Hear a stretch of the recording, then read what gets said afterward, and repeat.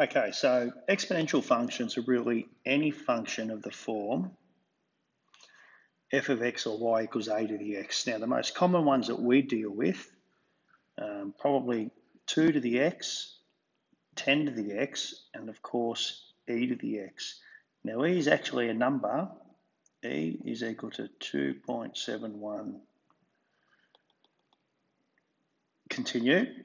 So it's a number between 2 and 3. So its properties and its behaviour is exactly the same as 2 to the x and 10 to the x. But often e to the x pops up quite a bit for us. It's called Euler's number. All right, so if we have a look, the exponential functions are defined over the real numbers. Okay, so the domain is R, and our range, all right, is typically for the standard function R plus. So it never equals the x, it never touches the x-axis. So our range is R plus, and the general shape is as you see below. Okay, so if you have a look at the difference between, say, 2 to the x and 10 to the x, the only difference is the 10 to the x graph gets steeper a lot more quickly. All right, which makes sense. 2 squared is 4, 10 squared is 100. 2 cubed is 8, 10 cubed is 1,000. So 10 to the x gets big very quickly, and in fact, most exponential graphs do get big very quickly. Key features here that we should be aware of, they all cross the axis at 0, 1. So my y-intercept, because any number to the power of 0 is always 1. So the y-intercept is always 1. There's a horizontal asymptote at y equal to 0.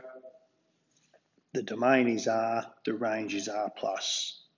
Okay, they're increasing functions, etc. All right, so if we just want to do some basic graph sketching, it's just following and using the same properties that we've always used for all our other graphs. So 2 to the x plus 1. The x plus 1 there is going to shift my graph to the left 1 unit, and the plus 2 is going to move it up 2 units. So first things first, let's put an asymptote in place. So instead of it being at y equal to 0, it's going to be at y equal to 2. Just to confirm, if I put x equal to 0, y is equal to 2 to the 1 plus 2. So it's shifted up and to the right. So we're going to have an intercept at 4. So my normal, if you think about where my normal y-intercept would be, my normal y-intercept would be there at 3. It's been moved back to the left 1 unit because of the translation here. So my graph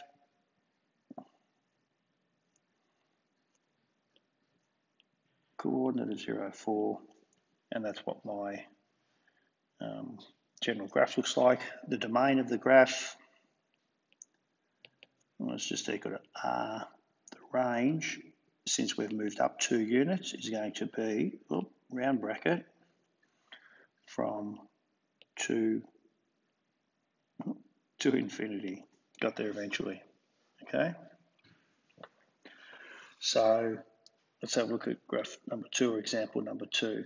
Okay, again, what are the key shifts? X to the minus 1 shifts it all 1 unit to the right. Positive 2 brings it up 2. The negative sign is a reflection, okay, about the x-axis. So let's think about what our standard graph would look like. So if I wanted to do a minus 3 to the x, instead of being that way, it's going to go that way, and then we're going to do our shifting, aren't we? We're going to move the whole thing up, and we're going to move the whole thing to the right. So first things first, let's get an asymptote in. We said the whole graph was being moved up 2 units. Y equal to 2. Let's find an x-intercept. So x-intercept, we put y equal to 0.